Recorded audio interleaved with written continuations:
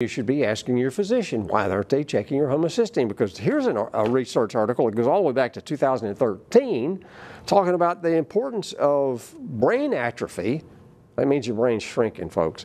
Okay, brain atrophy and homocysteine, and with, the cognitive decline. We actually always tell people, definitely, especially if dementia is in your family, if cardiovascular risk is in your family, it is a good idea to have your homocysteine checked young. We've actually seen teenagers with extreme high homocysteine. It's not pushed to be checked because nutrients is the only thing that's been shown to actually help it lower. So now I'm beginning to understand why maybe he was ostracized. Yes. Yeah, right. If it happened then, it would surely happen today. A couple of the people I talked to, one particular lady was very upset about this, but she has a lot of dementia in her family, okay?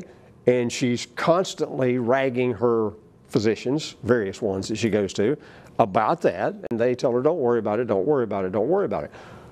And that's the absolute last thing you want to do, is don't worry about it. Right. Because it's there, it's possibly there. And if you know it's there, it's, like I said, something simple, some various vitamins and so on.